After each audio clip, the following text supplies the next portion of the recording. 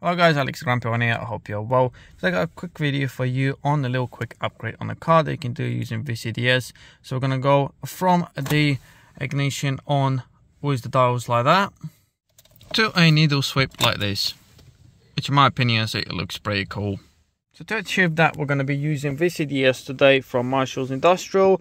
You got a discount code as well on the description below to get the genuine product, and obviously I do recommend getting the genuine one so you avoid any issues with your car or the product itself. Just plug it in under the dash where you got the OBD connector, turn the ignition on. So obviously you will need a laptop that you can use. Pretty much any laptop will do as long as you install the program. And if you want to see the video on how to set it up and install everything and do the updates, I have got the video that I've done previously on the VCDS, so just check it up and it will be there. A nice quick setup and registration.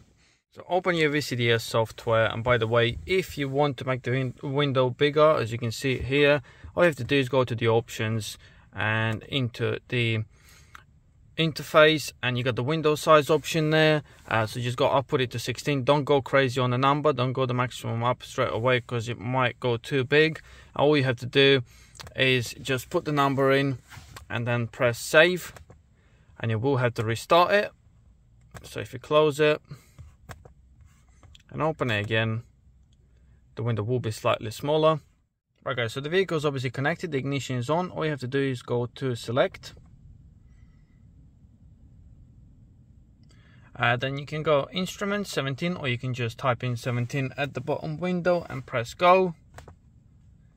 So open this window, connect to the car, and then all you have to do is go to coding. It comes up with this window and you need to go to long coding helper. So just press no on here and it opens this little window. And if you go up where it says 0, so we need to go to the next window, it comes up with the bit 0 gauge test needle sweeps starting active. So as you can see, the window is not ticked. I'm going to tick it now, and now we need to press exit. As you can see, come up with the new code. The only bits changing is A51, as you can see there.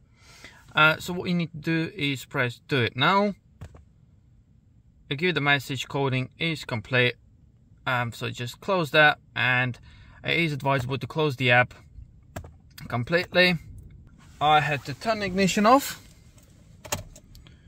take the key out, unplug the tool, and key back into the ignition. Some people say you might have to lock and unlock the car. Turn the ignition on, and look at that, that's looking pretty cool. I'm happy with that. It's a quick little coding.